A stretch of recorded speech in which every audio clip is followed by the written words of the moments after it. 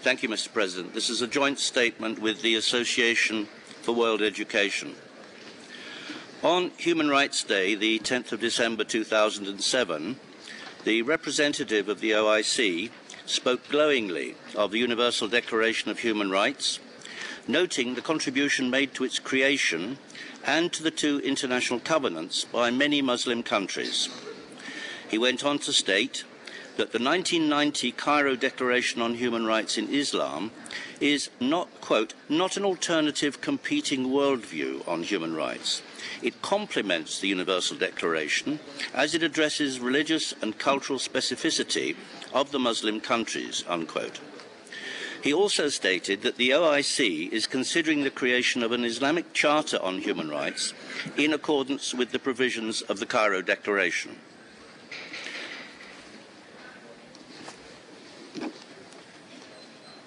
Excuse me, there is a point of order raised by the distinguished delegate of Egypt. You have the floor, sir. Thank you, Mr. President. I just seek your guidance.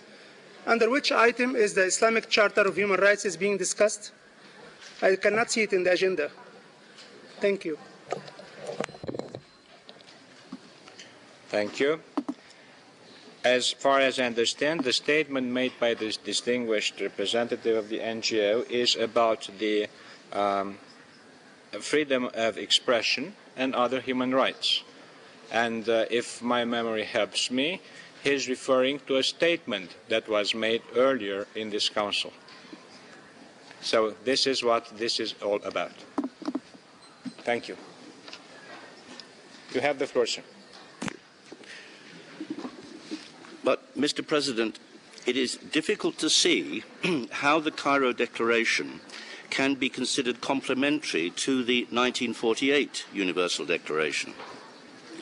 It makes no reference to the Universal Declaration, whilst Articles 24 and 25 of the Cairo Declaration explicitly state that, quote, all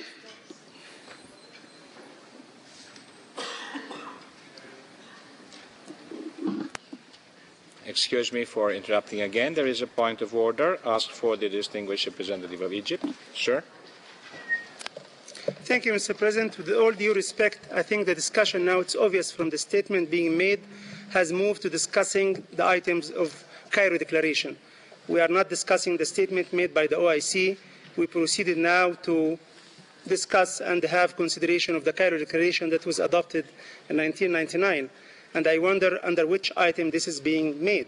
I would understand if any representative of any civil society would like to comment on any statement made in this declaration, in this council. But to go as far as to reconsider documents adopted in 1999, I don't think there is an item in agenda in this one. Thank you. Thank you for your intervention. I think that we may have a debate on this. We constantly refer to the Universal Declaration of Human Rights that was adopted 60 years ago, and there is no comment about do we have or do we not have the appropriate moment of doing it. So at least from this point of view, I would think that the argument that the distinguished delegate of Egypt has mentioned is perhaps in a need of being reconsidered. So if you allow us, sir, I will give the floor to the Speaker to resume his statement. Thank you. You have the floor, sir.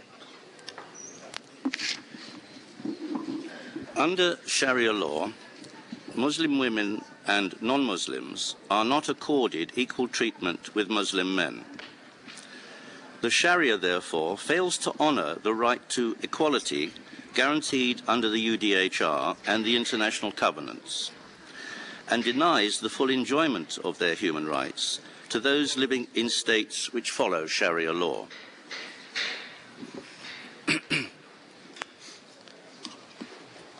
I have to interrupt you, sir, again. We have 2 points of order from the distinguished representative of Pakistan and then from the distinguished representative of Egypt.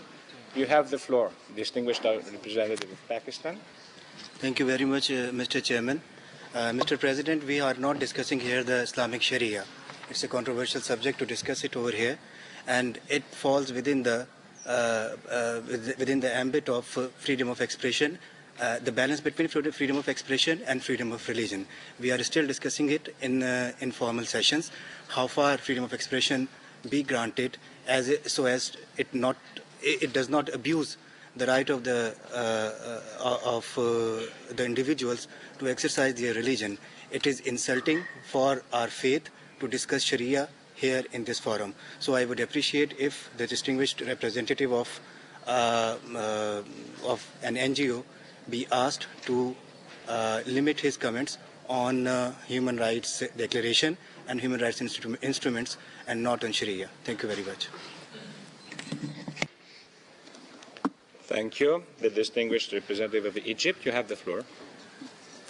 Thank you, Mr. President. In light of your previous intervention, sir, I would leave it to you, to Your Excellency, with all due respect, to decide if the statement is proceeding in the right direction or not.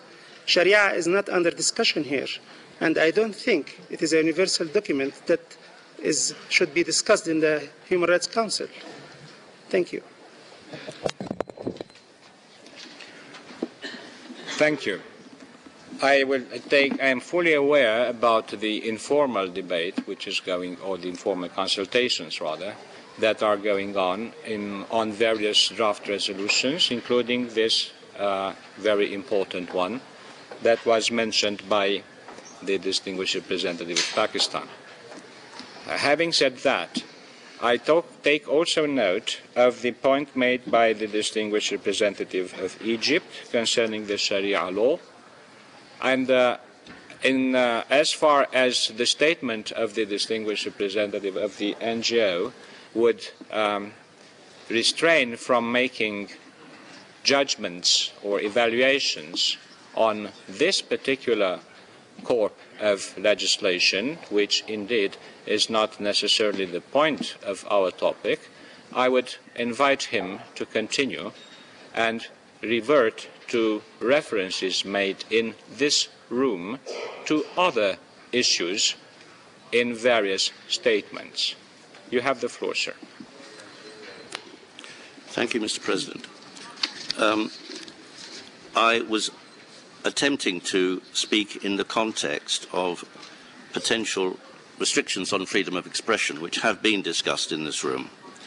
But I will move forward and merely suggest, indeed urge, states to consider very carefully the negative implications for the universality of human rights and of the derogation from the international covenants which are implicit in the Cairo Declaration and in the plans of the OIC. Thank you, sir.